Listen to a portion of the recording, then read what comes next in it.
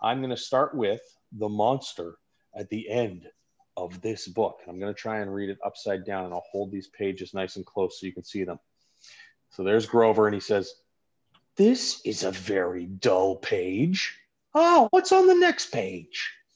Let's see what's on the next page. What did that say? On the first page, what did that say? Did that say there will be a monster at the end of this book? Oh, it did. Oh, I'm so scared of monsters. Shh, listen, I have an idea. If you do not turn any pages, we'll never get to the end of this book. And that is good because there is a monster at the end of this book. So please, do not turn the page. You turned the page! Oh, poor Grover. Maybe you do not understand. You see, turning pages will bring us to the end of this book, and there is a monster at the end of this book.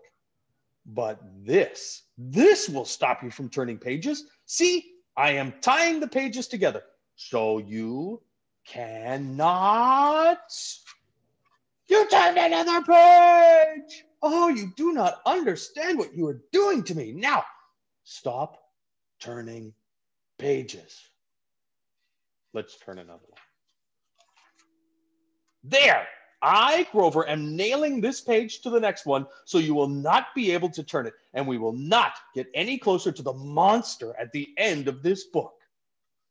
Look, he's building a big wall, trying to nail this page to the next one. Let's try really hard. Turn it. There, we got it. All right, says Grover. Do you know that every time you turn another page, you not only get us closer to the monster at the end of this book, you make a terrible mess. This will stop you from turning pages. A heavy, thick, solid, strong brick wall. I would just like to see you try to turn this page. Let's try it, see if we can do it. Do you know you are very strong, says Grover, underneath the big pile of bricks. The next page is the end of this book, and there is a monster at the end of this book. Oh, I am so scared. Please do not turn the page. Please, please, please. I think we should turn it anyway. Oh, wow, would you look at that? This is the end of the book. And the only one here is me. I, lovable, furry old Grover, am the monster at the end of this book. And you were so scared. I told you and told you there was nothing to be afraid of. Oh, I am so embarrassed. That's always my favorite part of the book, is how embarrassed he is at the end of the book. It looks like we've got a couple of minutes here, so unless Alexis jumps in and tells me, no, I can't, I'm going to read Chicka, Chicka, Boom, Boom. There's all the letters of the alphabet. Chicka, Chicka, Boom, Boom. There's a lot of pages before this story gets started. A told B and B told C, I'll meet you at the top of the coconut tree. We, said D to E, F, G, I'll beat you to the top of the coconut tree. Chicka, chicka, boom, boom. Will there be enough room? Here comes H up the coconut tree. And I and J and tag along K, all on their way up the coconut tree. Chicka, chicka, boom, boom. Will there be enough room? Look who's coming. LMNOP and QRS and TUV. Still more, W and XYZ. The whole alphabet up the, oh no. Chicka, chicka, boom, boom. All the letters fell out. Skit, scat, scoodle, doop, flip, flop, flee. Everybody run into the coconut tree.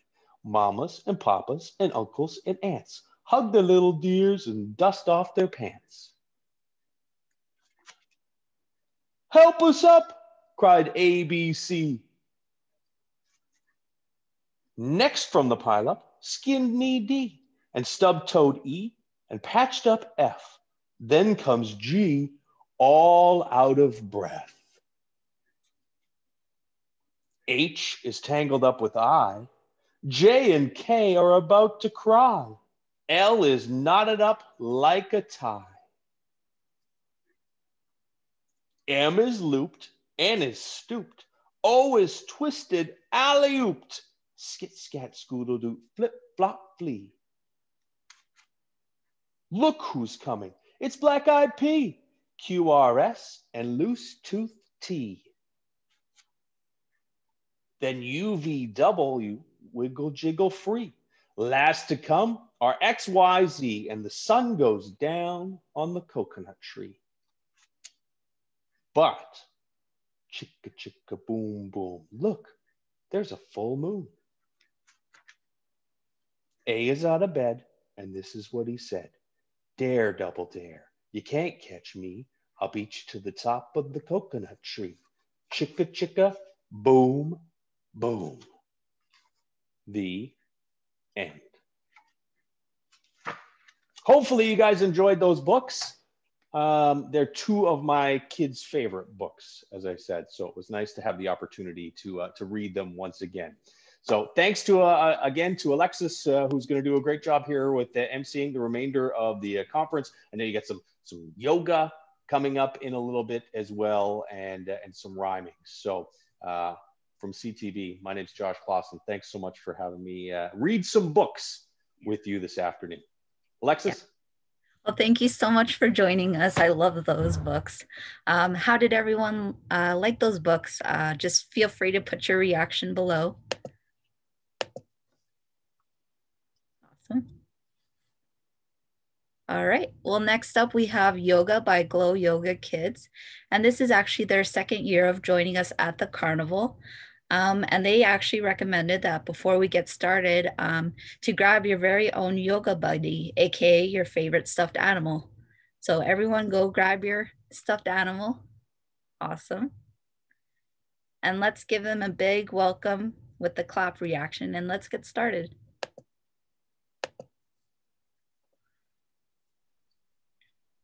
Hi. I see people scrambling to grab their buddies. Hello, everyone. Oh my goodness, look at all of those amazing stuffed animals. Oh my goodness, this is gonna be so much fun. Awesome. Oh, great. It looks like everybody's ready to go. Today we're gonna read a super fantastic book because guess what? I wrote it. I wrote it this year, so I'm so excited to share with you guys. It's called A Yoga Adventure Through Space. And we're gonna go on a little yoga adventure through space together. Are you guys ready? Give me like a thumbs up. Awesome. Okay, we're gonna do some of the book. I don't know if we'll have time to do all of it because we're gonna do all the yoga poses in between, but we're gonna start with our very first page. Hold it up a little bit closer. It says, let's go to outer space. First, we need our space gear. So we're gonna put our stuffies to the side for now. We're gonna back up to our yoga mats all the way up. Nice work. We're gonna start by putting on our yoga helmets for outer space. So we're gonna reach up to the sky, reach your hands as high as you can go. Awesome, and pop it on your head, go whoop. Make sure it's really tight. Turn your head side to side. Whoop, whoop, whoop, whoop, whoop. Nice. All right. Now we have to put on our space suit. So I want you to lift up one foot really high to the sky and slide on your space suit. Go. And then the other side, go. Nice. Reach your arms out wide. Between. Reach your hands. Good job, my friends. One over to the other side. Slide it all the way over. And then over here. And slide it all the way over. Nice job. Bring your legs back in. We got to zip up our spacesuit. So reach your hands all the way down to your toes and zip it up to your nose. Go zip. Nice. Let's try it one more time. Reach down and go. Whoa. What else do we need? We probably need some space boots, don't you think? Yeah? Okay. We're going to sit on our bums for this one because they're pretty tricky. So come all the way down. Nice work. We're going to lift up one foot really high. See if you can lift it up and put on your space boot. Grab it with your hands. Ugh. Oh my goodness. How about our other foot? Lift up your other foot really high and slide it on. Ugh. Nice work. Now, in order to put on our space gloves, we have to clap our hands 10 times in a row. Can you count with me? Let's try it. Go 1, 2, 3, 4, 5, 6, 7, 8, 9, 10.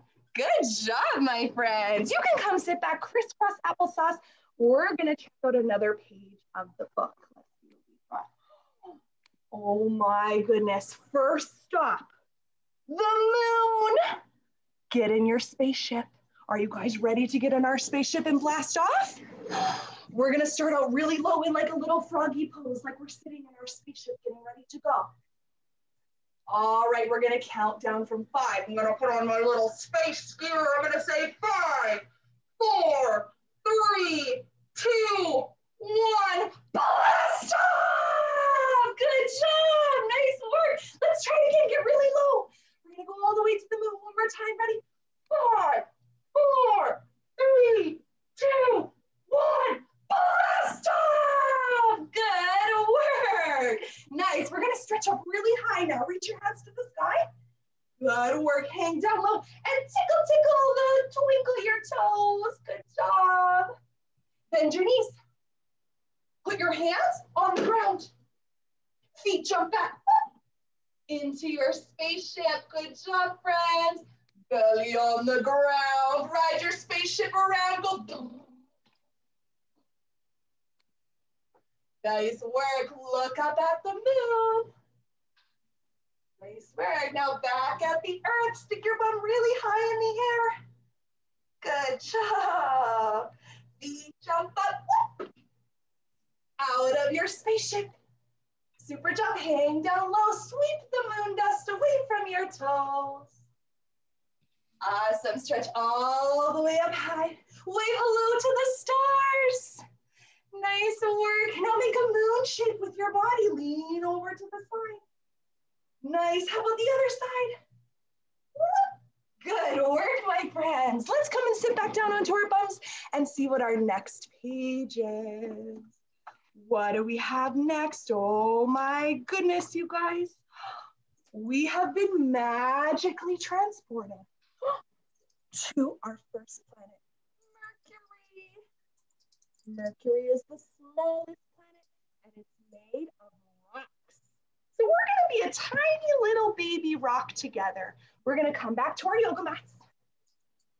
We're going to sit onto our knees. So our feet are underneath our bum. You got it. You're going to put one hand and the other hand in front of you onto the floor. Good job. Now this is how you make yourself really small. You got to bring your nose down to your hands and hide your head low. Nice work.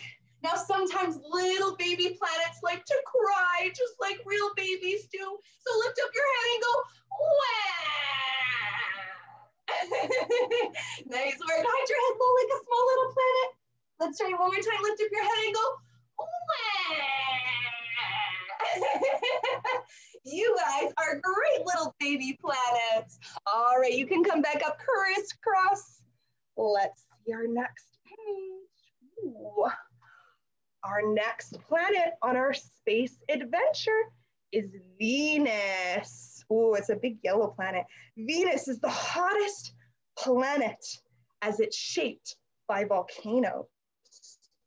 Ooh, we're gonna be a volcano together. Now, volcanoes start out really calm, and then the lava starts to build and build and build, and then they explode. So we're gonna try it together. Come back to your yoga mat. Bring your hands in front of your heart making your lava start to build. Really calm, really quiet. Reach your fingers a little bit higher. Once they reach the very top, then explode. Nice work. Let's try it again. Bring your hands in very slowly. Watch your lava build. Gotta be as quiet as you can. And then explode. Nice work, little Venus planets. All right, let's check out our next page. The volcano fired us off to our next planet, Mars. NASA has said that there's real possibility of life forms on Mars. And this little alien guy says, do you believe in aliens? Oh my goodness, I believe in aliens big time. Let's see if we can make an alien pose with our bodies. We're gonna come to our bums, all the way down. We're gonna bring our knees bent in front of us, and our hands are gonna come behind us. Nice work. Now here's the extra tricky part, okay? You have to push into your hands and your feet and lift your bum off the ground so that you can walk around like a silly alien. And you can even make an alien sound. Go.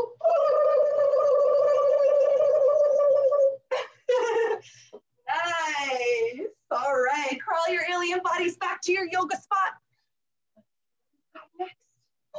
And guess what? We crawled our alien bodies all the way to Jupiter. Their red dot on Jupiter is a giant storm. Now we're gonna make a giant storm with our bodies. We're gonna see if we can make the sound of the storm. So we're gonna start, we're gonna either snap our fingers or click your tongue, whichever one you like, okay? Let's start with that. This is our little raindrops that we're here. Little click, click, click, clacks. And then the rain starts to get a little bit louder. You can start to rub your hands together. It gets a little bit louder. Nice. And then it gets a little bit louder. See if you can clap your hands, making the rain nice and loud. And then it gets even louder. Start to pat your legs. Pat them really hard. Nice. And then you can stand up. We're going to make it really loud by stomping our feet. Really nice and loud. And you can even make the thunder sound go boom. Nice. Now when you want the rain to stop, you just got to come back the other way. So start to pat your legs. Nice. And start to clap. Then start to rub your hands. And then lastly, we're going to click our tongues or snap our fingers until the rain stops. Good work. All right, let's check out our next page. Oh, Jupiter is covered in clouds as well. And the cloud floated off to our next planet on our outer space adventure, Saturn. And Saturn has thousands of rings. This is where we need our yoga buddy. Do you guys have your stuffed animal with you, or your friend, or your parent, or your sibling with you? Perfect. Okay, now here's how it goes. We need one person to stand in the middle, and the other person is going to stand on the side. You're going to grab hands with them so that the person is in between you guys. They're going to stand right in the middle, third person, and you guys hold their hands. Perfect. Now we're going to be the rings of Saturn. We're going to spin around our friend all the way around. And then maybe the other way too. Don't forget to spin the other way. Spin, spin, spin, spin, spin. Nice job. Oh my goodness. Who is dizzy? I am. Nice job, friends. Let's check out our next page. Oh my goodness. The gases from Saturn blew us to our next planet, Uranus. And it is the coldest planet on our outer space adventure. But guess what? It has diamond storms. So we're gonna try and do that all together. We're gonna get really chilly because it's so cold on this planet. We're gonna sit on our bums. We're gonna grab a hold of our knees really tight, like we're so cold. Warm up your body, warm, warm, warm. Oh my goodness, okay. Now we're gonna test out the temperature together. So we gotta very slowly open up your arms and your legs. Whoa, but it's still so cold, so come back in and warm up your body. It's too cold out here. Oh my goodness. Let's try it one more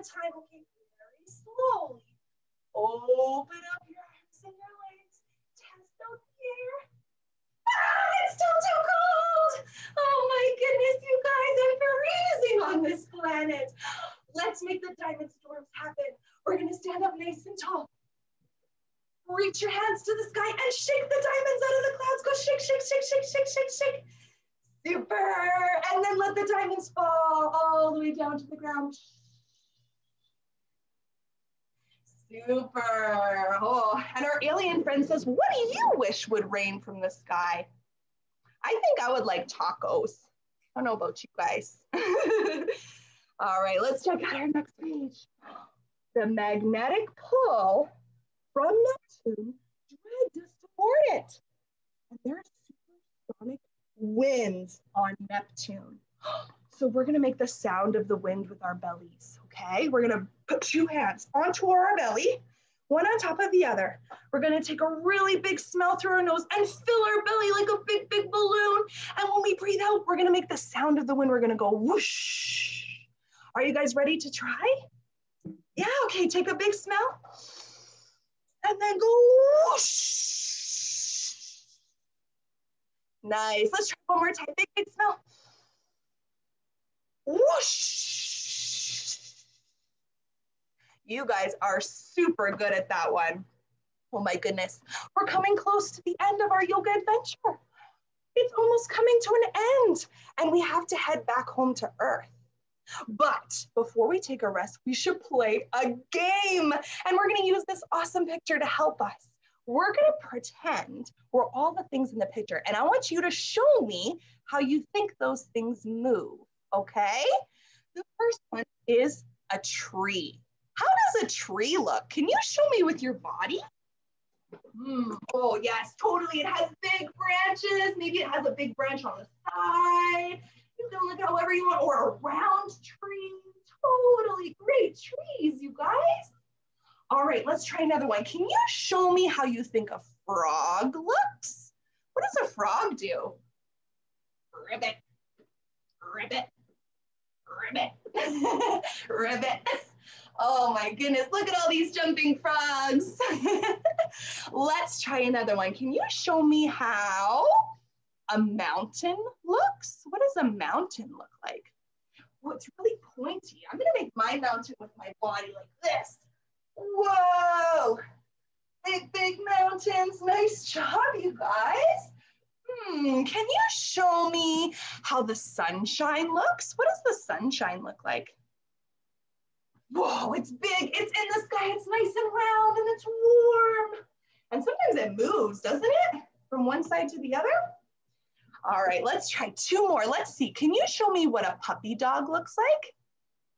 Ruff, ruff, ruff, ruff, ruff, ruff. We have so many cool things on Earth, don't we? Let's try one last one. Can you show me how a fishy looks?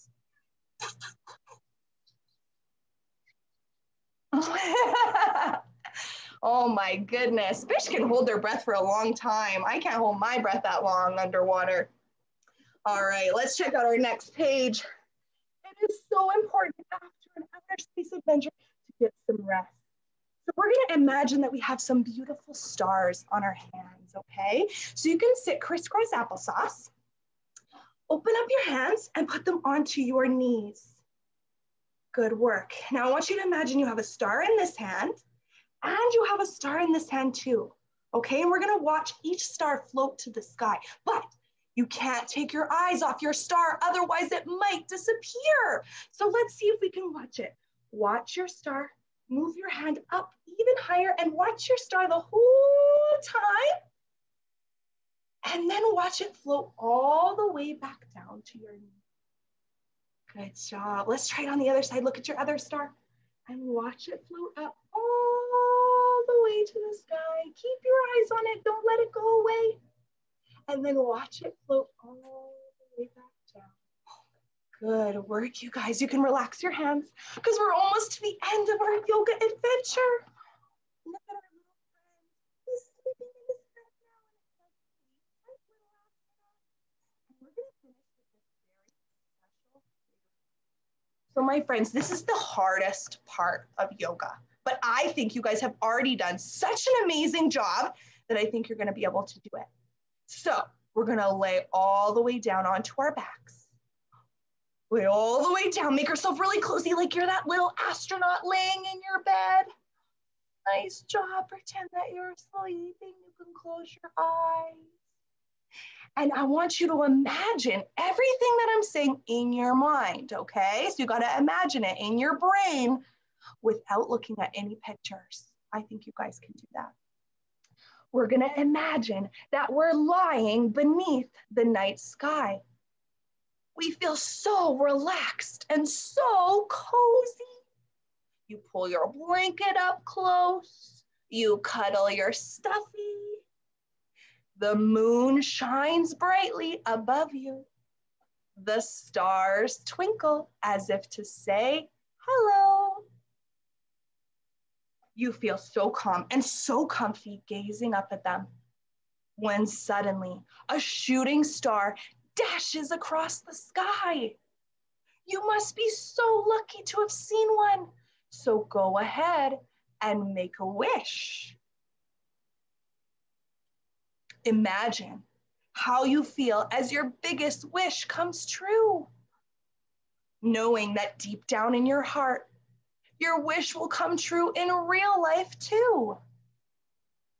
The shooting star falls out of the sky and lands on your nose, turning your body into a star as well. So still laying on your back, spread your arms and your legs really wide like a star. Nice. Take a big smell through your nose, filling your body with starlight, and then breathe out. Twinkle your starlight for everyone to see. Wiggle your fingers and your toes. You are just as lucky. You are just as luminous. You are just as lovely as all the stars in the sky. Take one more big smell, my friends. Breathe out through your mouth. And then on the count of 3, we're going to come sit back up on our bums. Ready? 1, 2, 3. Pop your body back up so you're sitting crisscross applesauce. Good work, my friends. Nice. Now we have a couple of pages in this book where it explains a lot of our outer space stuff that we learned today, and it shares some of the yoga poses, but we're going to skip past that for now, okay? I'm going to show you our very last page. It says, as the sun rises in the sky, we begin a new adventure. Will you come along? Will you guys come for the next adventure? Give me a thumbs up. Nice. Nice job, you guys. I'm working on it right now, so hopefully it'll be ready for you guys next time. Okay? For all of my parent friends, if you're looking for a copy, you can find it on our website, glowyogakids.com, or on Amazon as well. Yeah, I hope you guys enjoyed. Lots of love, my friends. Mwah, mwah, mwah, mwah. All right. Well, thank you so much for that. It was so much fun. So did everyone else enjoy the yoga session? Just put your reaction down below.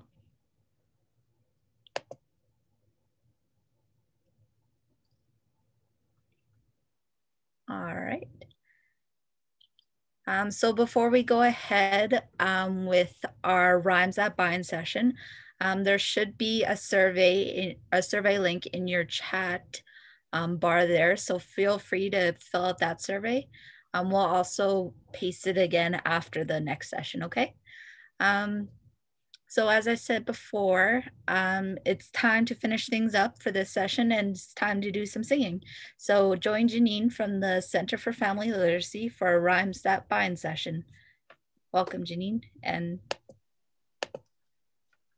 thank you, Alexis. Welcome, everybody. It's so great to have you all here with us today. It's wonderful to see some familiar faces and to see some new faces too. So let's get started with a hello song. It goes like this. My hands wave hello, my hands wave hello. Every time I see my friends, my hands wave hello. My face gives a smile, my face gives a smile. Every time I see my friends, my face gives a smile. My fingers blow a kiss. Mwah! My fingers blow a kiss. Mwah! Every time I see my friends, my fingers blow a kiss. Mwah! Oh, welcome to all of you. I'm glad you're here. I think we need to do a tickle song next. So get ready for some tickles. Now, maybe your grown-up is going to tickle you, or maybe you're going to tickle your grown-up, or you could tickle your stuffy. I've got my tickle bear here with me. Tickle bear is going to get some tickles, but first I need my crocodile. Can you make a crocodile with your hand? Snap, snap. Okay, here he goes. Here is the crocodile. He'll give you smiles for free. But if you get too close to him, he'll gobble up your knee. Give those knees some tickles. Here is the crocodile. He has a bumpy nose. But if you get too close to him, he'll gobble up your toes. Oh, are your toes getting some tickles? There you go. Here is the crocodile. He's really, really smelly. P.U. But if you get too close to him, he'll gobble up your belly. Tickle, tickle, tickle, tickle, tickle, tickle, tickle, tickle, tickle. Oh, that's great. Well, we all enjoyed some tickles, didn't we? Hey, I noticed in Glow Yoga that we went and visited a bunch of different planets. We're going to pretend that we're going to some different planets too. Why don't we try bumping up and down in my little space shuttle? Yeah, let's do that one. All right, this is a bumpy song. So if you're a big kid, you can do the bumping all by yourself, right? And if you're a little one, maybe your grown-up will help you do the bumping. Here we go. Bumping up and down in my little space shuttle. Bumping up and down in my little space shuttle. Bumping up and down in my little space shuttle. Won't you go to the moon with me? My spacesuit's on and my boots are too. My spacesuit's on and my boots are too. My spacesuit's on and my boots are too. Won't you go to the moon with me? We step on the moon and we bounce up and down. We step on the moon and we bounce up and down. We step on the moon and we bounce up and down. Won't you go to the moon with me? Bumping up and down in my little space shuttle. Bumping up and down in my little space shuttle. Bumping up and down in my little space shuttle. Won't you go to the moon with me? Oh, I saw lots of bouncing in that song. I think some of you have some sillies in there. Let's do a song to shake out our sillies. I'm gonna shake, shake, shake my sillies out. Shake, shake, shake my sillies out. Shake, shake, shake my sillies out. Wiggle my waggles away. I'm gonna clap, clap, clap my crazies out. Clap, clap, clap my crazies out. Clap, clap, clap my crazies out. Wiggle my waggles away. I gotta jump, jump, jump my jiggles out. Jump, jump, jump my jiggles out. Jump, jump, jump my jiggles out. Wiggle my waggles away. Oh, did that make you tired? Oh, let's pretend that we're tired. Can you do some big yawns? I'm gonna yawn. Oh, yawn. Yawn my sleepies out. Yawn. Yawn. Oh, yawn my sleepies out. Yawn. Yawn, yawn my sleepies out. Wiggle my waggles away. Did you have a little rest? I'm gonna shake, shake, shake my sillies out. Shake, shake, shake my sillies out. Shake, shake, shake my sillies out. Wiggle my waggles away. Oh, good job. We got rid of some of those wiggles. All right, another thing we usually do at Rhymes That Bind is we usually do a snack song. And snack songs are great for that transition in while we're waiting for a snack to come. Sometimes our little ones need a little distraction. So a song like this might work really well. We're gonna start with the apples and the apple tree. Way up high in the apple tree, 2 little apples smiled at me. I shook that tree as hard as I could. Down came the apples. They were good. Yes, we know that apples grow in an apple tree, but let's use our imagination and we'll pretend that cookies grow in a cookie tree. Would you like to see a cookie tree? Oh, I sure would. Okay, now reach up high. Way up high in the cookie tree, I saw 2 cookies smiling at me. I shook that tree as hard as I could. Down came the cookies. They were good. Oh, yum, yum, yum, yum, yum, yum, yum. We enjoyed those cookies, didn't we, friends?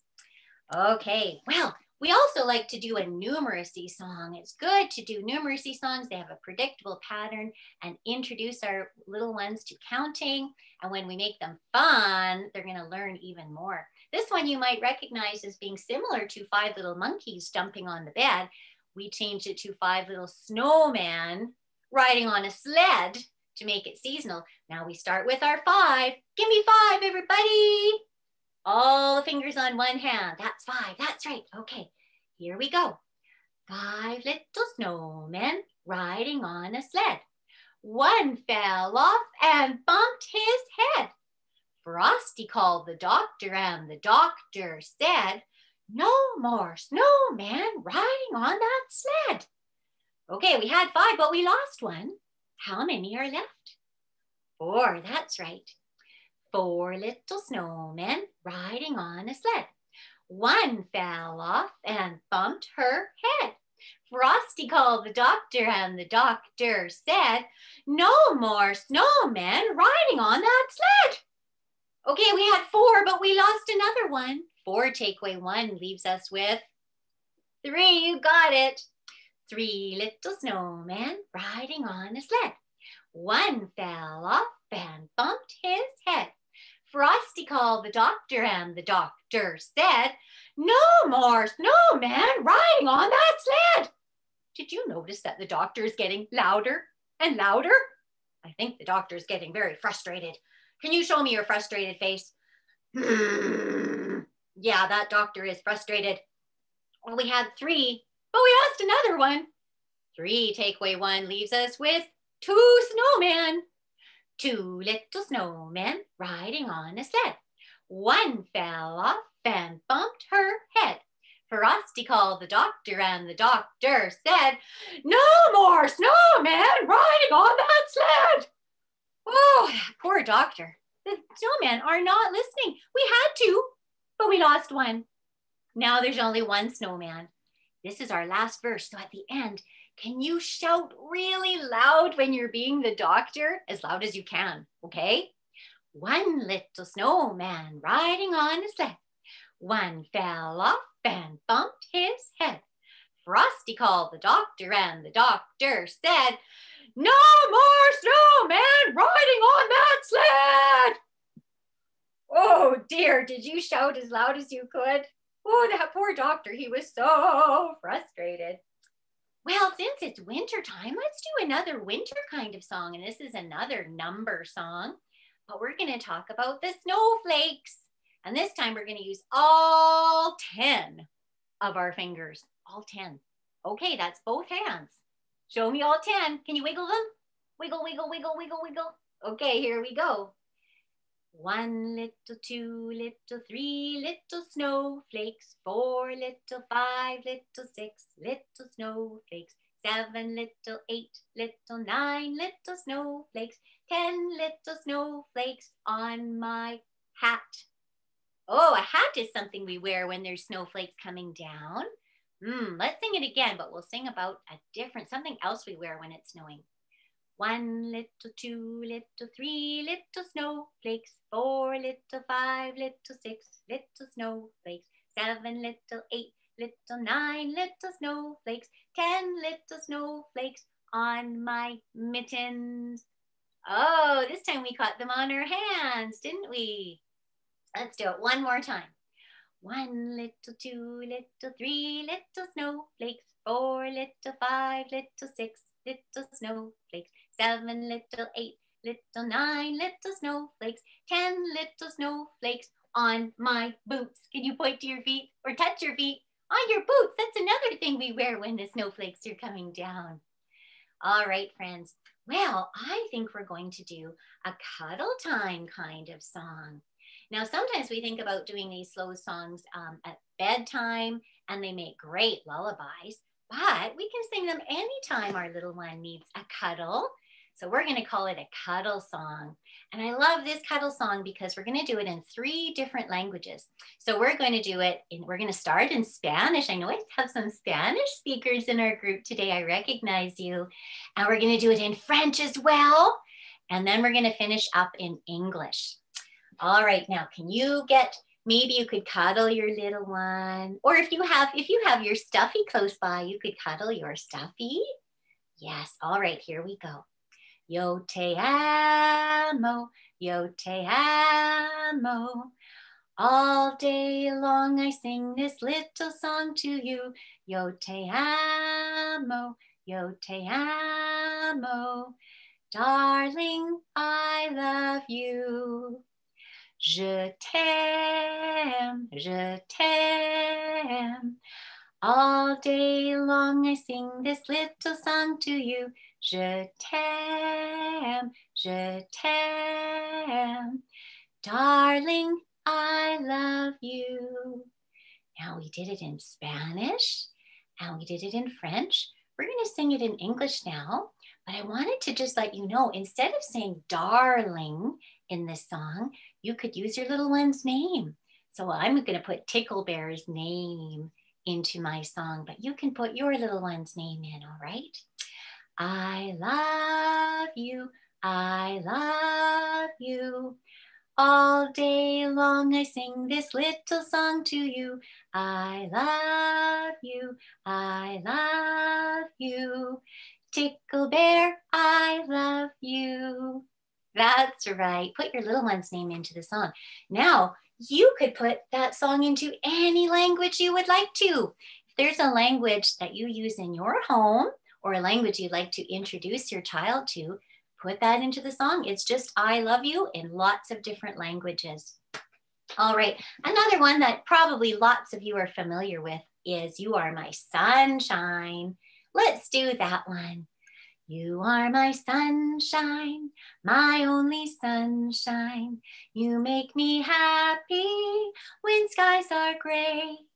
You'll never know, dear, how much I love you.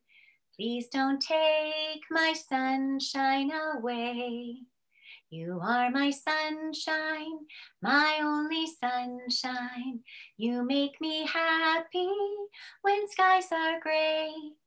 You'll never know, dear, how much I love you. Please don't take my sunshine away. Yes, and you'll notice in most of our rhymes, we try to do them at least 2 times because repetition is what helps us learn. All right, friends, we're almost to the end of our Rhymes That Bind time. So we're going to do our See Ya Later Alligator goodbye song. I know lots of my friends know this one. This is a popular one. You have to help me act it out though, okay? Get your alligator ready. Yeah, it's like clapping your hands sideways. There's our alligator.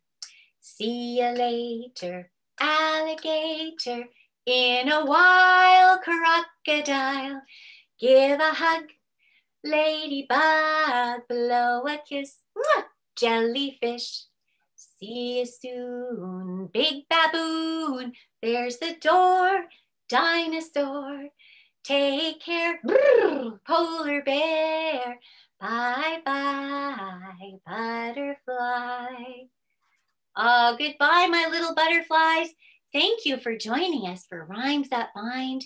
I hope you enjoy the rest of the carnival. Bye for now. Hope to see you soon. Mwah. All right. Well, thank you so much, Janine. How did everyone enjoy that? Give your reaction below.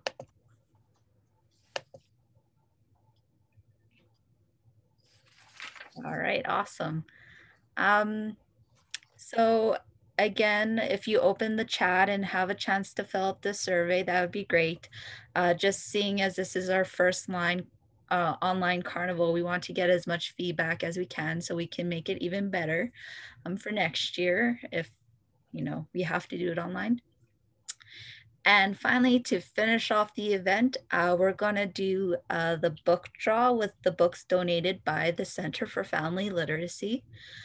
So congratulations to Rosanna Yan. You are the lucky winner. So the Center for Family Literacy will be in contact with you after the event just to confirm some details. Yes. So thank you everyone for joining us today. We hope you keep singing, reading, and having fun together. So if you're signed up for the next session, you can stay on. Otherwise, you can leave the meeting by just clicking the little red button, leave below. And otherwise, have a great weekend and we'll see you soon. Thank you. Thank you, Alexis.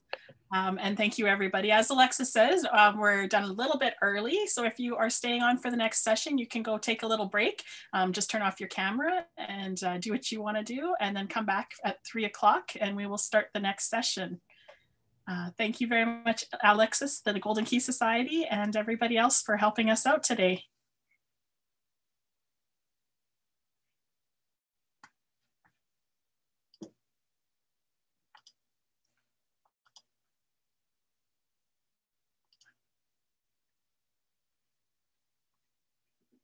And maybe what I'll do too is I'll read out some of the comments for our presenters who may still be here.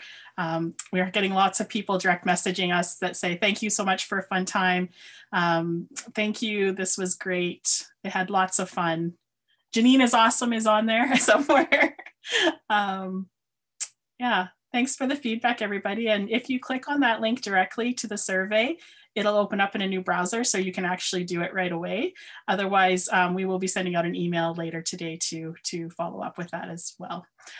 Lots of love for the yoga too. Great job with the Glow Kids. Thanks, everybody. Thanks for coming.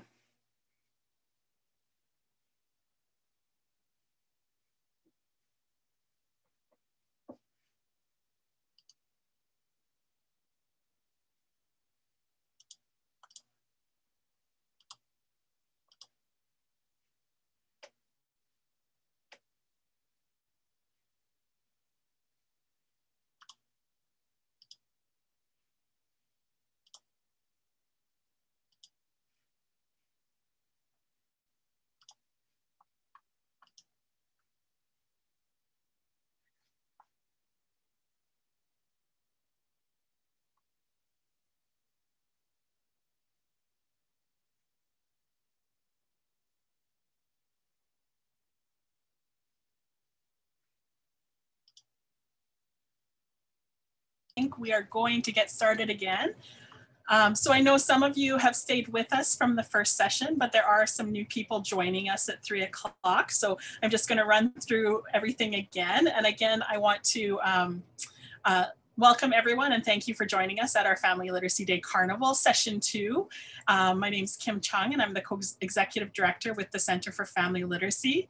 And again, if we could just take a moment to acknowledge wherever you are standing, the land you're standing on right now. And here in Edmonton, we are on Treaty 6 territory, the traditional lands of many Indigenous peoples, including the homeland of the Metis. We recognize that the spiritual and practical relationships of the Indigenous people to the land has created a rich heritage of learning and life that influences our community every day. And we're going to have some more fun with learning today.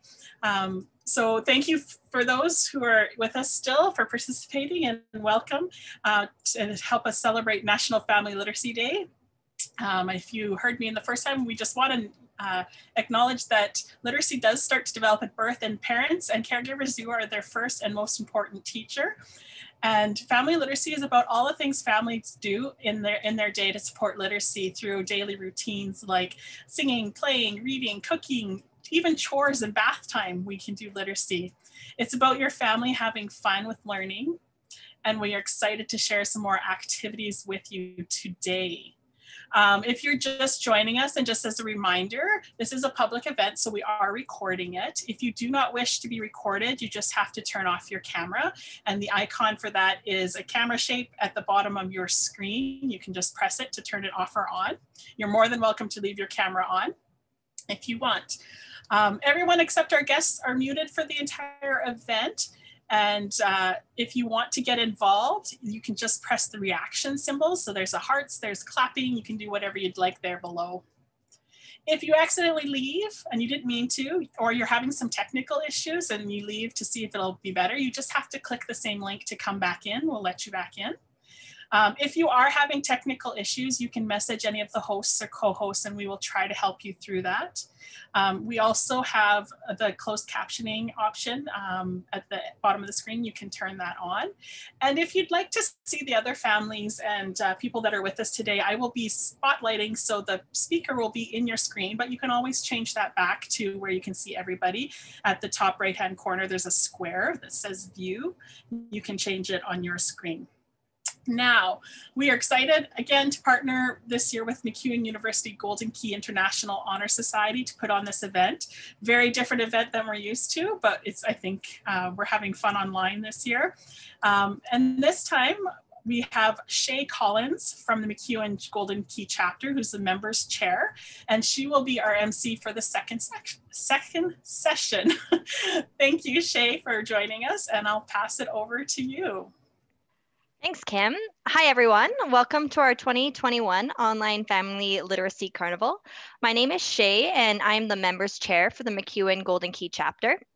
So for those of you who don't know, the Golden Key International Honor Society is a worldwide group that recognizes students in the top 15% of their program on their academic achievements. Student members strive to work towards upholding the 3 pillars of Golden Key, which are academics, leadership, and service. The Family Literacy Carnival has been an annual service event for the chapter, and we are so happy to be able to co-host it with the Center for Family Literacy. And so our schedule for this session is going to be starting off with Tara from the Center for Family Literacy, who will be reading a story to all of us. And then at 3:20, Little Lotus will lead us through a yoga session. And then finally, we'll end the day off with an oral storytelling by Marilyn Lizee from the Metis Nation of Alberta. And so with that being said, please join me in welcoming Tara, who is a facilitator from the Center for Family Literacy. Hi, friends. I'm so excited to see so many faces here today. So many that you don't all fit in my screen, but that's okay. So I'm going to be sharing a story with you today. And I'm sure you all know the classic story of the 3 little pigs, right? Where 3 pigs find out whose house is strongest when a big bad wolf comes to stir things up, right?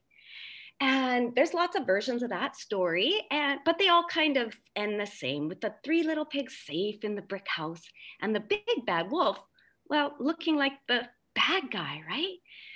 Well, have you ever heard the story, the saying that there are 2 sides to every story?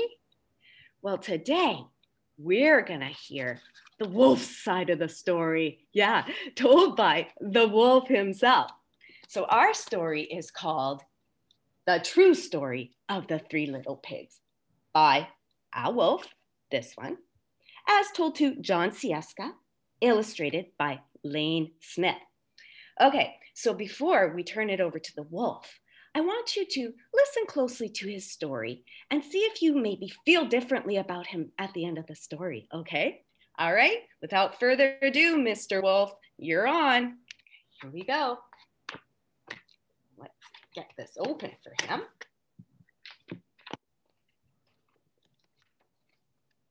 Everybody knows the story of the 3 little pigs, or at least they think they do. But I'll let you in on a little secret. Nobody knows the real story because nobody has ever heard my side of the story. Oh, let's hear his side of the story. Are you ready? Okay, here we go. I'm the wolf, Alexander T. Wolf. You can call me Al. I don't know how this whole big bad wolf thing got started. but it's all wrong. Oh, he doesn't look so bad, does he? No, he looks pretty nice. Maybe it's because of our diet. Hey, it's not my fault wolves eat cute little animals like bunnies and sheep and pigs. That's just the way we are. If cheeseburgers were cute, folks would probably think you were big and bad too. Friends, I love cheeseburgers, but I don't think I'd eat this one. It looks a little bit suspicious. But like I was saying, the whole big bad wolf thing is all wrong. The real story is about a sneeze and a cup of sugar. This is the real story. A sneeze and a cup of sugar? Let's see what he says about that. Way back in Once Upon a Time, I was making a birthday cake for my dear old granny. I had a terrible sneezing cold and I ran out of sugar. There he is making the cake. And friends, I've made lots of cakes, but I've never had anything like this in my cake before. So I walked down the street to ask my neighbor for a cup of sugar. Now this neighbor was a pig, and he wasn't too bright either. He had built his whole house out of straw. Can you believe it? I mean, who in his right mind would build a house out of straw? The wolf makes a really good point. There's the straw house. That doesn't look like it would stand up very well in a strong wind, does it? No. So of course, the minute I knock on the door, it fell right in. I didn't want to just walk into someone else's house, so I called, "Hey, little pig, are you in?" No answer. I was just about to go home without the cup of sugar for my dear old granny's birthday cake. Well, that's when my nose started to itch and I felt a sneeze coming on. Well, I huffed and I puffed. Uh-oh, friends, what do you think is gonna happen? And I sneezed a great sneeze. Achoo! Uh-oh, and he didn't even cover his nose. And you know what? The whole darn straw house fell down. And right in the middle of the pile of the straw was the first little pig. Oh, there he is. There's the pig. It seemed like a shame to leave a perfectly good ham dinner laying there in the straw. So I ate it up. Think of it as a big cheeseburger just lying there. Well, he makes a good point, friends, right? Our moms and dads always tell us not to waste food, right? So he was just doing what he was told. I was feeling a little better, but I still didn't have my cup of sugar. So I went to the next neighbor's house. This neighbor was the first little pig's brother. He was a little smarter, but not much. He had built his house out of sticks. Oh, there's the stick house. And yeah, it might be stronger than the straw, but I don't know if it could stand up to a strong wind or a strong sneeze. Do you? I rang the bell on the stick house. Nobody answered. I called, "Hey, Mr. Pig, are you in?" He yelled back, "Go away, Wolf. You can't come in. I'm shaving the hairs of my chinny chin chin." Oh my goodness. How rude of him. When our neighbors come to our house, do we tell them to go away? No, that's rude, little pig. I had just grabbed the doorknob when I felt another sneeze coming on. Well, I huffed and I snuffed and I tried to cover my mouth, but it sneezed a great sneeze. Achoo! Uh-oh, what do you think happened? And you're not going to believe it, but this guy's house fell down too, just like his brother's. When the dust cleared, there was a second little pig. There he is. Now, you know food will spoil if you just leave it out in the open. So I did the only thing there was to do. I had dinner again. Think of it as a second helping. Well, he really does make, he really does make a good point, right? Our moms and dads always tell us not to leave food out, not to leave the milk on the counter because it'll spoil. So again, he is just doing what he's told. I was getting awfully full, but my cold was feeling a little better. And I still didn't have that cup of sugar for my dear old granny's birthday cake. So I went to the next house.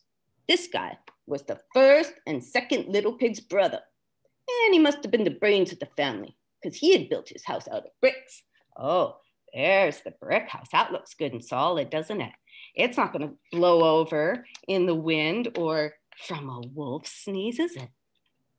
So I knocked on the door of the brick house. No answer. I called, "Hey, Pig, Mr. Pig, are you in?" And you know what that rude little pig answered? "Get out of here, Wolf. Don't bother me again." Can you believe how rude they are?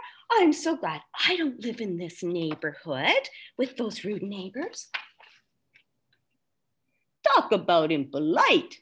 He probably had a whole sack full of sugar. And I wouldn't even give me one little cup for my dear old sweet granny's birthday cake. What a pig. I was just about to go home and maybe make a nice birthday card instead of a cake when I felt my cold coming on. Well, I huffed and I snuffed and I sneezed once again. Achoo! And then the third little pig yelled, "And don't come around here again." Oh my goodness.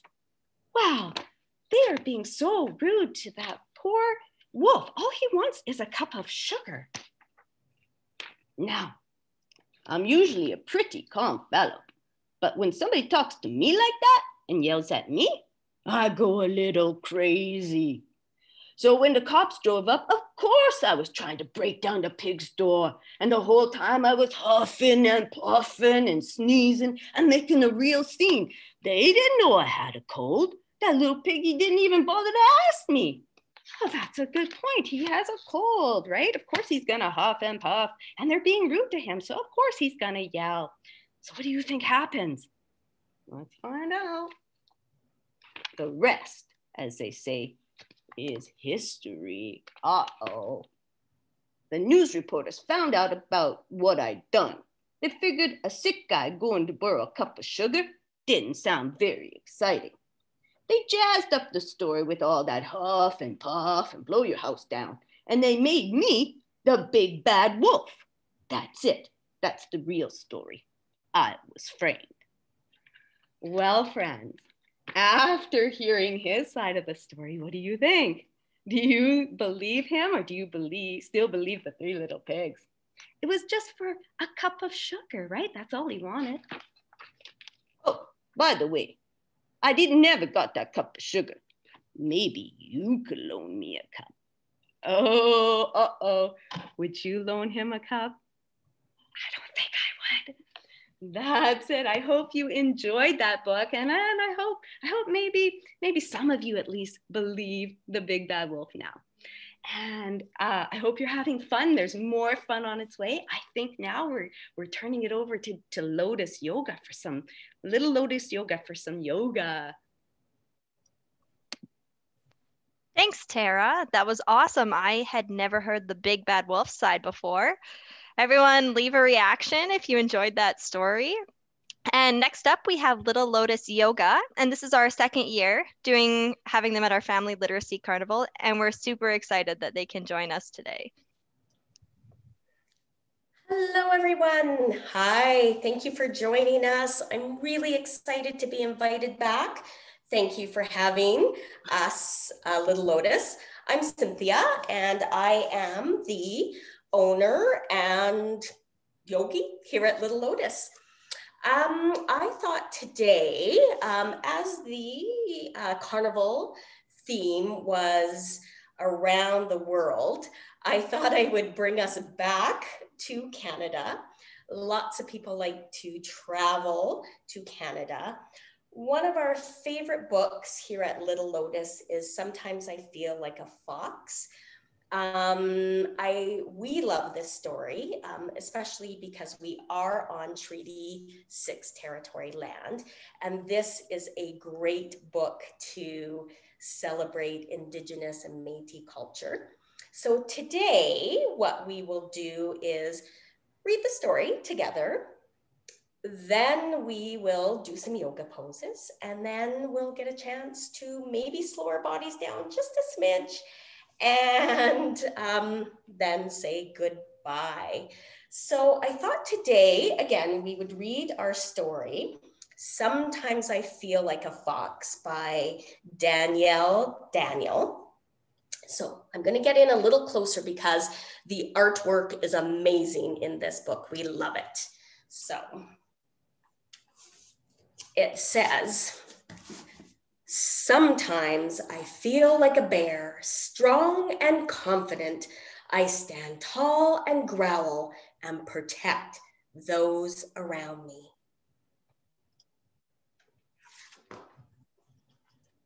Sometimes I feel like a deer, sensitive and kind.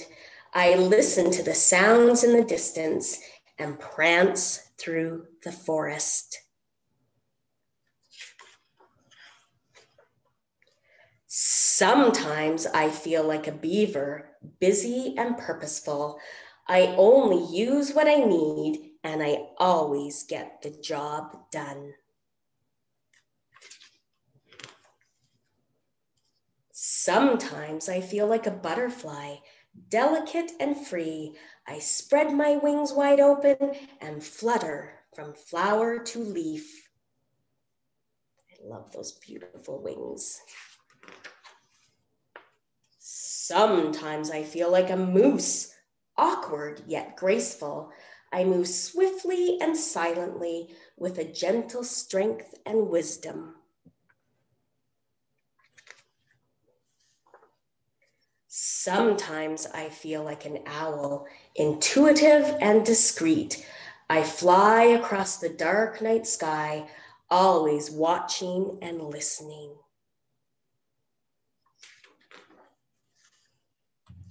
Sometimes I feel like a rabbit, quick and alert.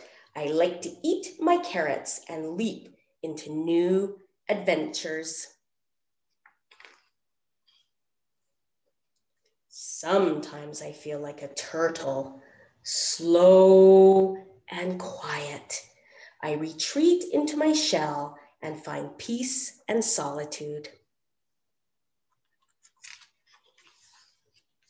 Sometimes I feel like a wolf, intelligent and loyal. I surround myself with family and howl into the moonlight. Sometimes I feel like a porcupine, innocent and curious. I have a big imagination and I know how to protect myself. Sometimes I feel like a raven, dark and mysterious. I am both messenger and secret keeper, and I help bring light from darkness. Sometimes I feel like a fox, sly and sharp. I observe all those around me and disappear quickly. And at the end of the book, we love that the Metis author, Danielle Daniel, wrote about the totem animals. So all of these animals in this book are totem animals and their meaning. So the bear meant brave, the deer loving, beaver determined, butterfly vulnerable, moose strong, owl wise, rabbit creative, turtle patient, wolf loyal, porcupine curious, raven truthful, and fox clever. So we are going to take these totem animals and their meanings, and in our yoga poses that we're about to do, we're going to use them in affirmations. Now, affirmation is a big word, but it also means words that help us to feel good about ourselves. Just like these were pretty amazing words to help us feel good about ourselves. So I'm gonna hop back there to my mat and let's get some movement going. So here we go, I'm gonna scooch back. So our first animal in our book, if you remember, was sometimes I feel like a bear. So we're going to get ready to do our bear pose. So we're going to stand up and maybe make your feet a little wide, and we're gonna do a bear breath. So we're gonna practice this one first. So we're gonna breathe our hands up, and then we're gonna come down and growl like a bear, like roar. Woo, that was great. Should we try that again? We're gonna breathe up and roar like a bear, or growl like a bear. Roar. This time, instead of growling, we're going to use the affirmation of I am brave. So let's try that. We're gonna breathe our hands up in our bear. And we're gonna come down and say, I am brave. I am brave. Well done. That was great. Let's see what our next totem animal is. Our next totem animal is the deer. So our deer pose is one that is soft. So we're gonna sit back down, and our deer pose is, we're gonna put one leg to the side, your foot is on your knee, and maybe you tuck that one in behind a little bit. And I love in the story that the totem animal deer, or the affirmation, or the words, means I am loving. So we're gonna sit in this pose, and we're gonna stretch our arms out, and we're gonna give ourselves a big hug and say, I am loving. Oh, give yourself a big hug. Oh, and a big squeeze. That feels good on a Sunday. So we're gonna get tricky, because what we do on one side of yoga with our body, we have to do on the other. So we're gonna switch our body and our legs to the other side. You remember which elbow you had on top? We're also going to, in our hug, put our other elbow on top. So we're gonna open our arms up wide. And we're gonna say, I am loving. Oh, give yourselves a big hug. Well done. Our next totem animal in our story is a beaver. Now, I know that beavers have great big tails. So we're going to move to our hands and knees. I'll come to the side a little bit. So in our beaver pose, we're going to, it's a good balance one, we're going to be on our hands and knees, and if you're feeling ready, maybe stretch one hand out, and then the opposite foot, and we're gonna pretend our foot is our beaver tail, and we're gonna slap them down hard. Ooh, that was great. Let's try that again. Reach up and slap it down hard. Great. This time we're gonna do it on the other side, and we are going to be determined. Determined is a big word meaning we can do it. I can do it. I know I can. So we're going to do the other side this time. So get your foot out, your big beaver tail, and maybe you balance on your other arm up. If it's too tricky, you might just be on your hands and knees, and we're gonna slap our tail down and say, I am determined.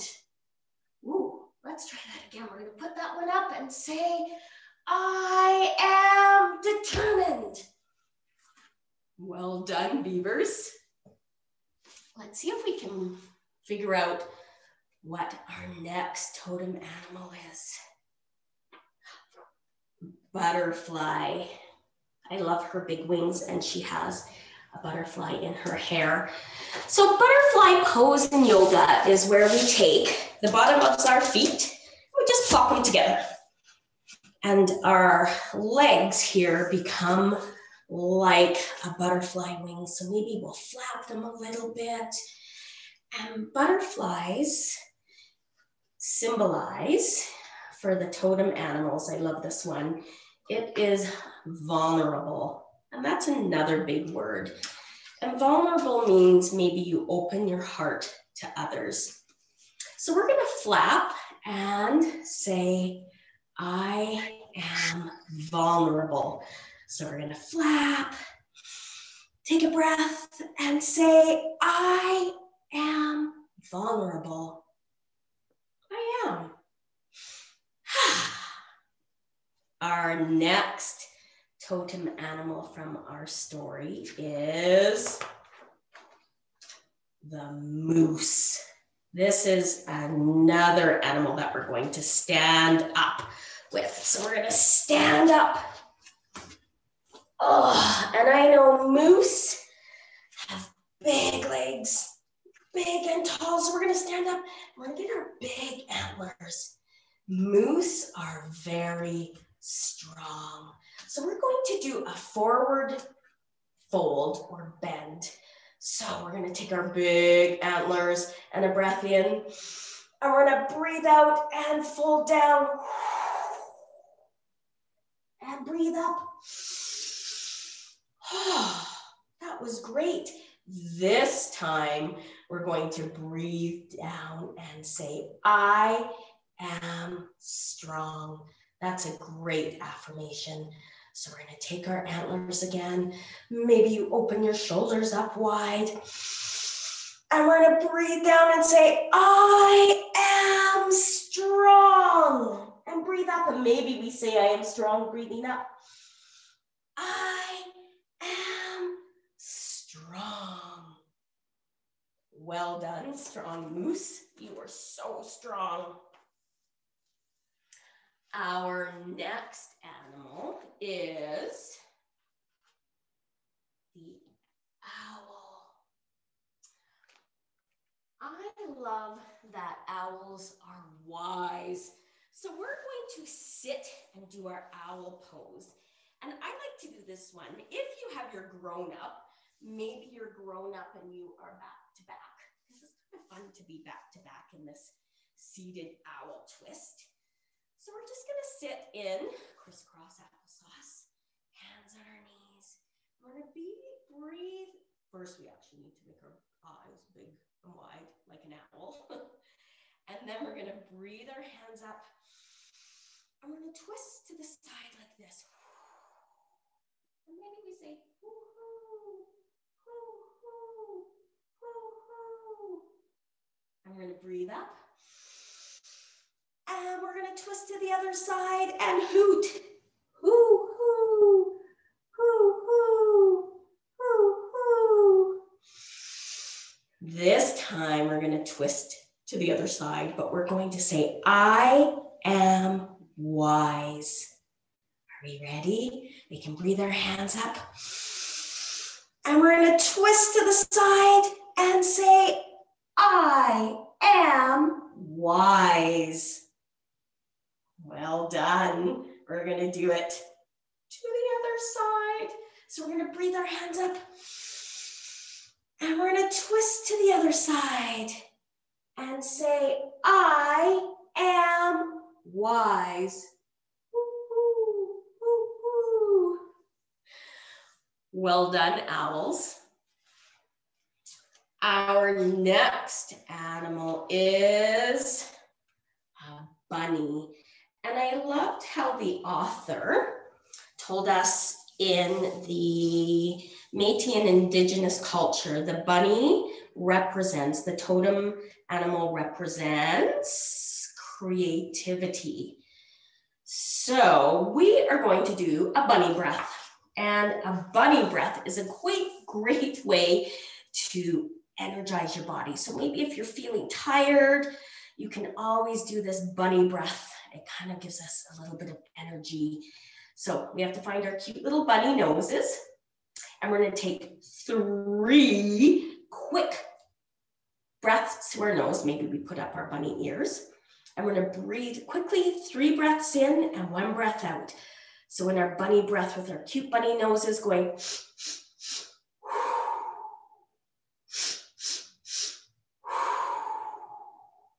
that's bunny breath.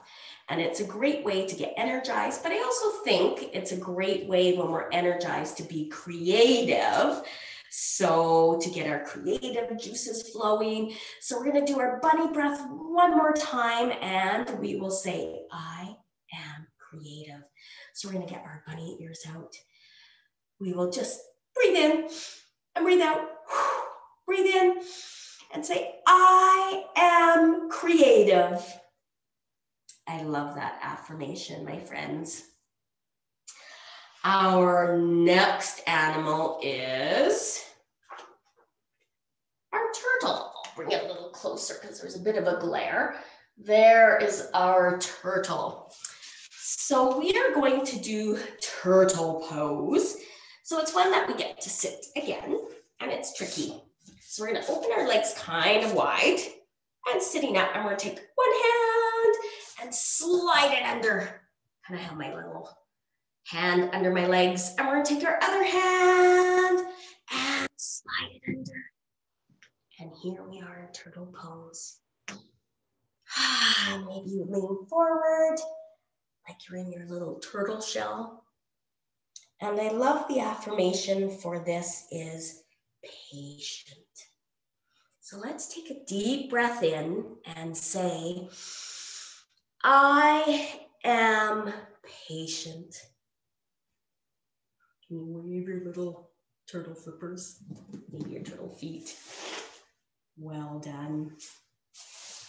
Our next animal is a wolf. I'll bring that closer so you can see. There is our wolf. And I know a couple of days ago, we had a big full moon here in Edmonton. It was so bright. And if I was a wolf, I'd probably be howling at that moon. So we are going to go into downward dog pose and we are going to howl like wolves.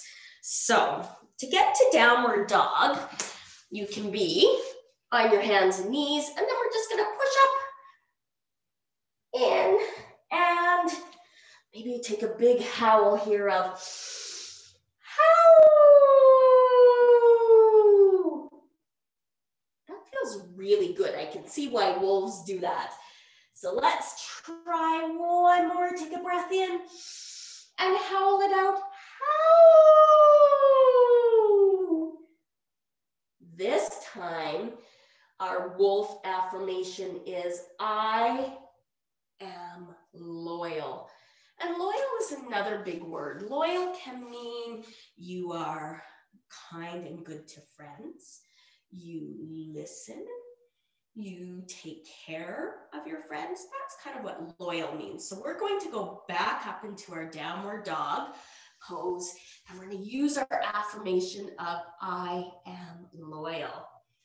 So we're going to push back up into our downward dog. And we're going to take a breath in and say, I am loyal. Ooh, that felt great. And we're going to come back to our hands and knees. Our next is our porcupine. Yeah. And I like this one. I'm going to have to check in the back because I can't remember what. The porcupine is curious. Porcupines are very curious animals. So to get in our porcupine, I think we're going to lay on our backs and we're going to get our quills, which will be our fingers and toes, and spike them up into the air. So we're going to lay on our backs and, oh, well done. And legs up and spread your toes and spread your fingers and get your quills. And we're going to say, I am curious. Maybe touch and come down. Ooh, that was great. Let's get our quills again.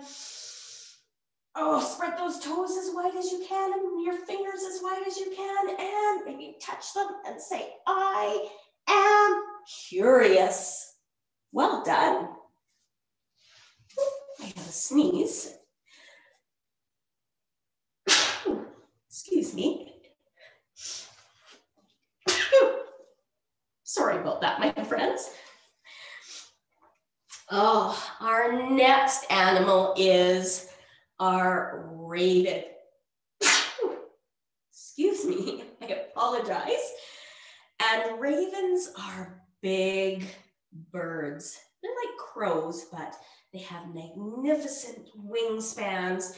And I love in the story how the raven is truthful, or stands for truthful. So we're gonna stand up.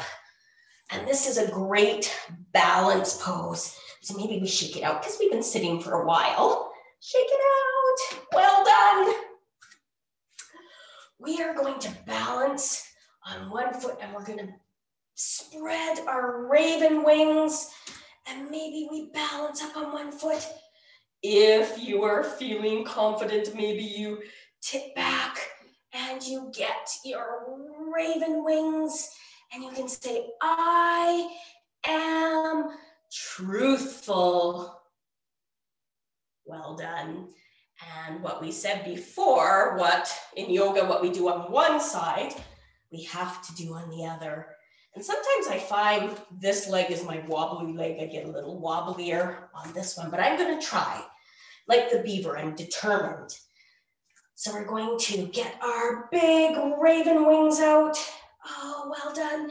And we're going to tip back if you can. And we are going to flap our raven wings and say, I am truthful. Great job, everybody. And our very last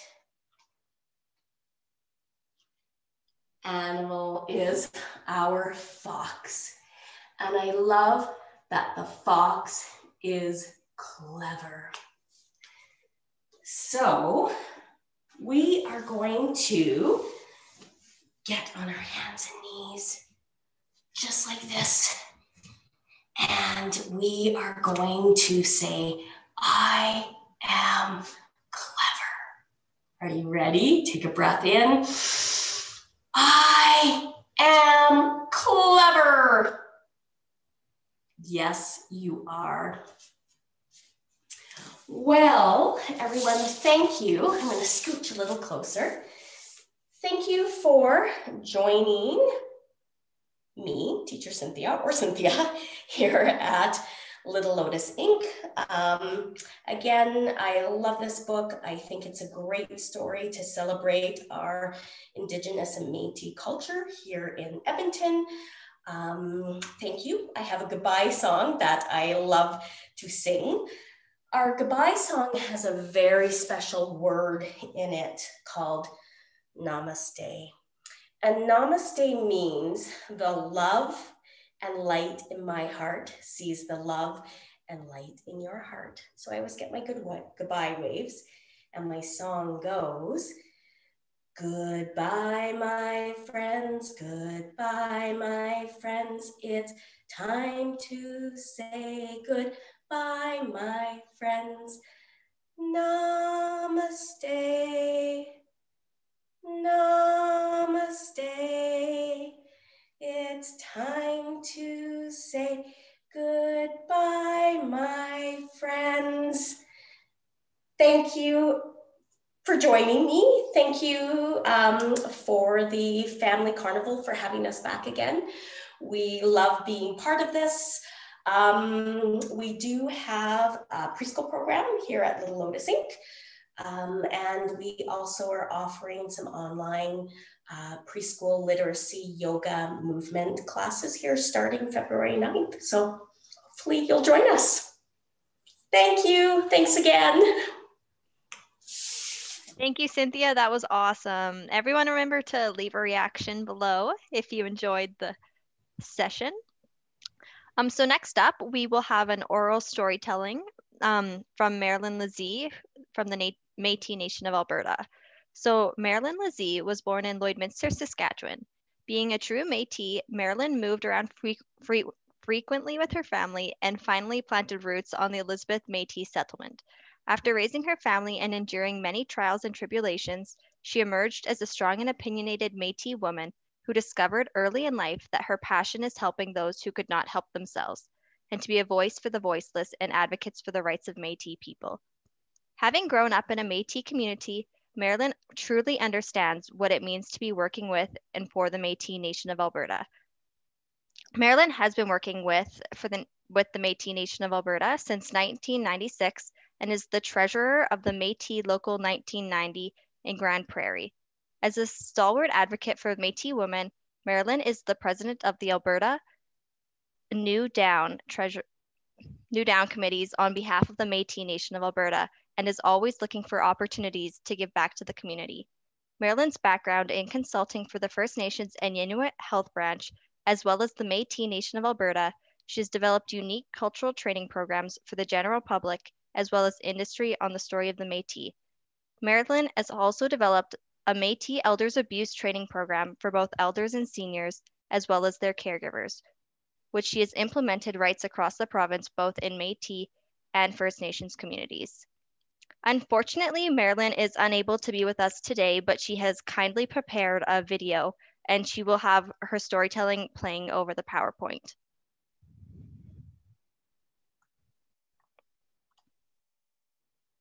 Good afternoon, everybody. My name is Marilyn Lizee, and I'm the chairman of the Cultural Committee of the Métis Nation of Alberta. I also work directly for President Audrey Patra, who unfortunately could not be with us here today to tell the story of Bannock. So that's what I'm going to do for you today, is tell you the story of Bannock. But before we get started, I would like to thank Joshua for inviting me to participate in today's Family Literacy Day 2021. Let's travel the world together. And that's one of the reasons why I picked the story of Bannock, because the Bannock has been on the other side of the world, and it came over to Canada on a boat from Scotland, and that's where it got its name. It was in Scotland, and when they brought it over to Canada, the Indigenous peoples of the land, who were First Nations and Métis, they quickly gathered up the recipes and created their own version, and they adapted the Scottish recipe into making what their version of Bannock is.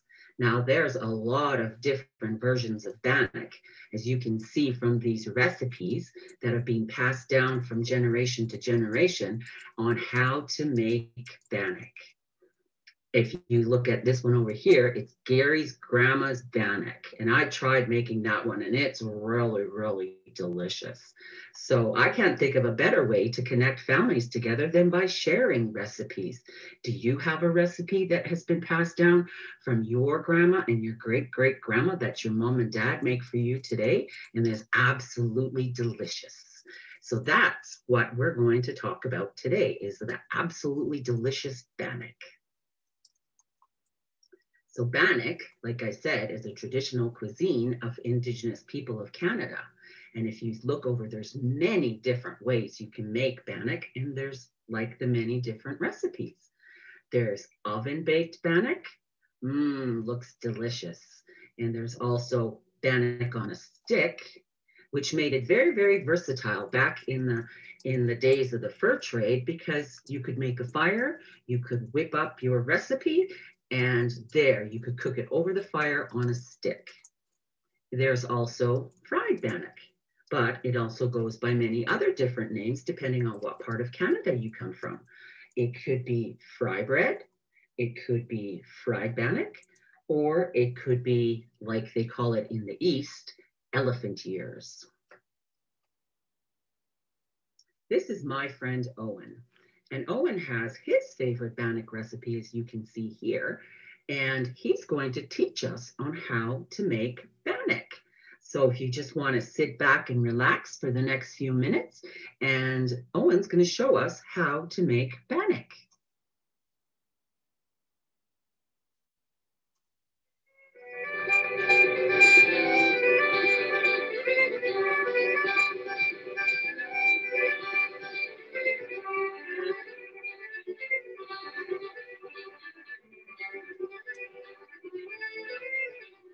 Hi, my name is Owen Collins, and I'm from Elizabeth Métis Settlement.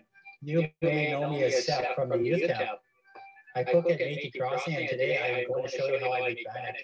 Before you try making bannock at home, please ask your mom and dad before you try, as you will be using hot equipment and the oven.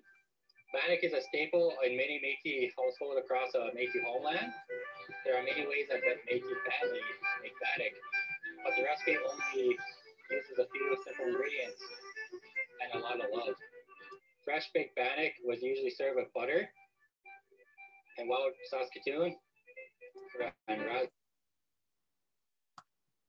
Sorry, we're having some technical issues here. I'm going to play the other video she sent me because that one's not playing properly. The youth camp.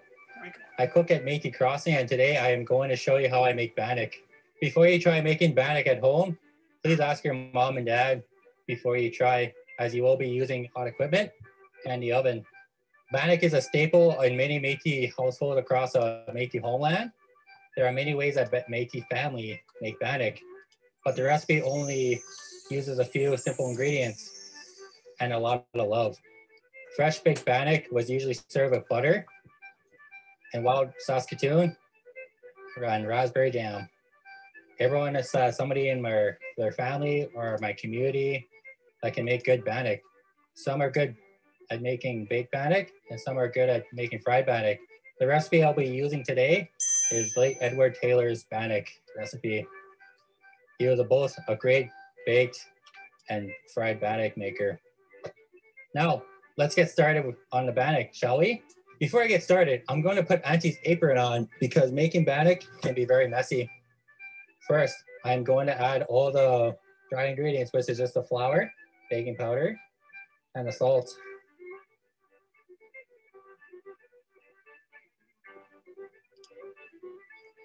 Then I'm going to mix all the ingredients together because so it'll bake properly. Whoops. And then I'm going to create a crater in the middle so I can add all my wet ingredients.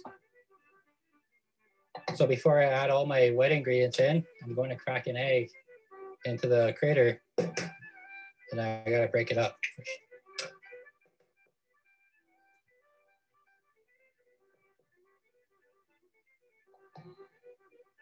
Next, I'm going to add the water and the oil into the middle.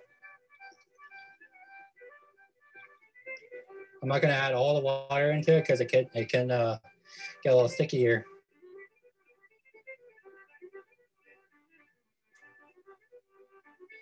And then I will slowly and indigenously mix all the ingredients together. If mixed fast, the mixture may have flour pockets.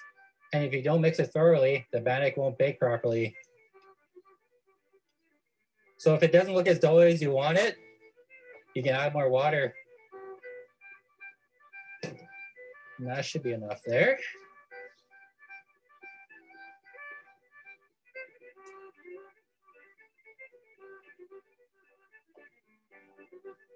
Now that I'm done mixing the dough, I will dust the cutting board with tons of flour.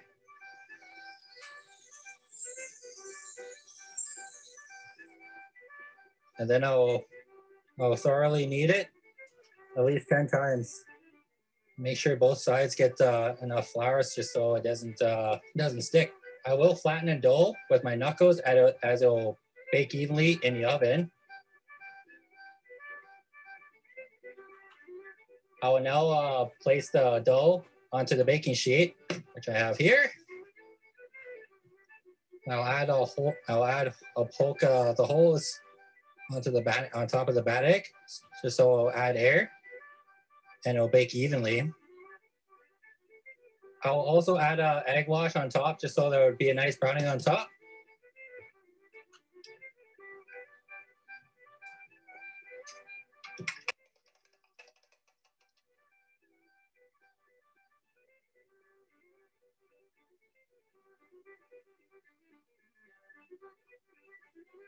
I will now top off the bannock with some smoked salt.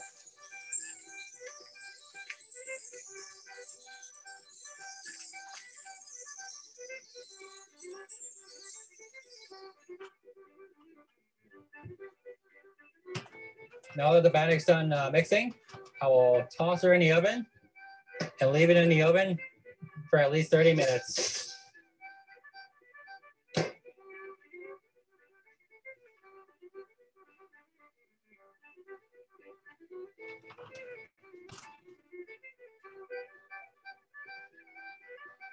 Now that the bannock is done baking, I will spread some lard over on both sides of the bannock like this. Just make sure you don't get, just so it looks real nice and shiny. You don't see any flour on the top. So now I'm going to stand the bannock up so it can cool off. The bannock is now finished. You can either cut it into pieces or break it apart with your hands.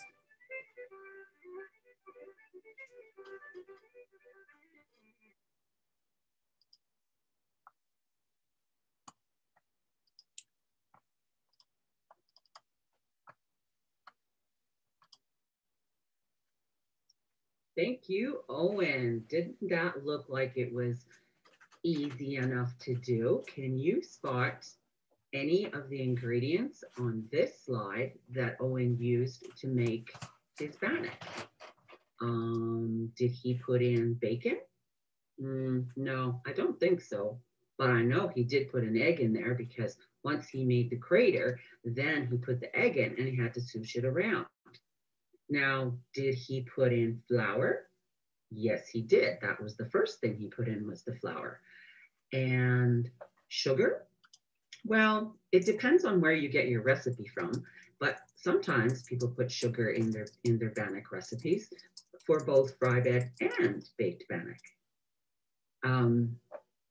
So did he put in jam? No, I seen him mixing jam at the beginning, but I'm pretty sure that the jam is what goes on it after it's all cooled. Now, Owen stood the bannock up so that it would cool, but I remember when I was little and my grandma would make the bannock and it would take it out of the oven and it smelled so good. And you'd put the butter on there and the butter would just melt, and then you would put your jam, homemade raspberry jam on top, and oh, it was so delicious. So you can both eat it when it's hot and when it's cold. So hopefully you picked out all of the ingredients that are in this picture that help to make bannock. Now, bannock is a must-have with any deer or moose or beef stew or any kind of soup, really. It was a main staple in our house when I was growing up as a little girl. And today it's one of my favorites. So if your mom and dad was able to make you bannock, what would you put on it and what would you like to eat with it? Would you just eat it by itself, or to taste it, dipping it into some yummy stew is always a good way to eat it too. Now, I would like to challenge you all to go out and find books, recipes, or even songs about bannock. Because if you go out and search with your parents' permission, you can find a song called Frozen Bannock Sandwiches. And it's the song about a little boy who has to live with his grandma or his cookum, and his cookum makes him sandwiches and puts it in the freezer so they'll be nice and fresh for when he goes to school. And so that's what the song is about his frozen bannock sandwiches that his cookum made for him. So you should go out and see if you'd be able to find it. So here are some of the books that we have here at our education department, which is Rupert's Land Institute. And if you wanted to go onto their website, you could probably find some really good books about bannock. So there was a wuss and the world famous bannock. Awasis, sorry. Awasis means children or child in Cree. And Granny's giant bannock. Oh, that one looks interesting. I bet you Granny makes the biggest bannock in the whole world. That looks like it would be a really good book to read about bannock. And then we have our very own Métis cookbook. that the Métis Nation of Alberta put together a few years ago, and it has a lot of good traditional food. So if you wanted to try bannock at home to get your mom and dad to make it for you, then you could use this cookbook. And in there, if you see the picture on the front there, that looks like some really good, delicious stew. And then there's the bannock book by Linda Ducharme. And so these are all very, very, very good resources that you can use to go out and discover more about bannock. So enjoying food together helps to build community. So where do you eat food with others? Do you sit around the table and you ask each other about how each other's day was, or and who do you like to eat food with? I like eating food with my grandbabies and making them bannock and sitting around the table and having them tell me stories about their day. But who do you like to eat your food with? And where do you like to eat food with others? I know restaurants are a very good place to eat food.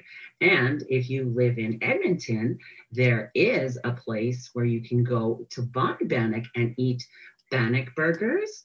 You can eat bannock and stew, and they're called Native Delights. That's the name of the restaurant. So maybe you can try and Google that too to find out where you can get Native Delights. But I would like to encourage you all to get the ingredients. There's not that many. Remember, there's flour, baking powder, salt, and if you want it sweet, sugar, an egg, and some water, and a little bit of oil. And you mix it all together and you get in there and you get there with your hands and you get your hands all sticky and make yourself some bannock. And you will, and then it tastes better when you make it by yourself. When I was a little girl playing at home, my mom taught us how to make glue with something like a bannock dough. We didn't eat it though, but we used it to glue our stuff together. So there's lots of versatile things and ways that you can learn from food and transform it into something else. But I would encourage you all to enjoy a piece of bannock. Thank you, and enjoy the rest of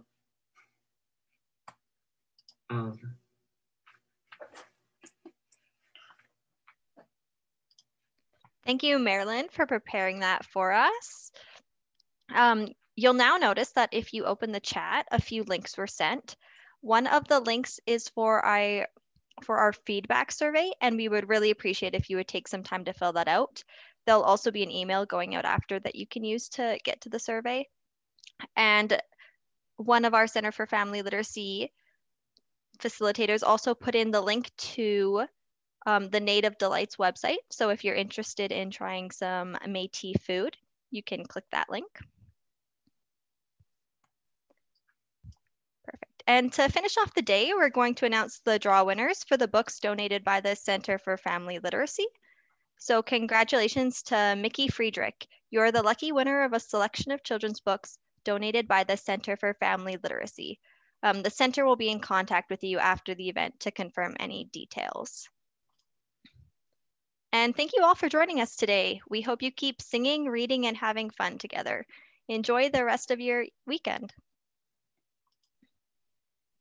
Thank you, Shay, and thank you, everybody. We hope you had a great time. And like we do in our programs, we're going to stop the meeting by counting us out. So 5, 4, 3, 2, 1. Bye, everybody.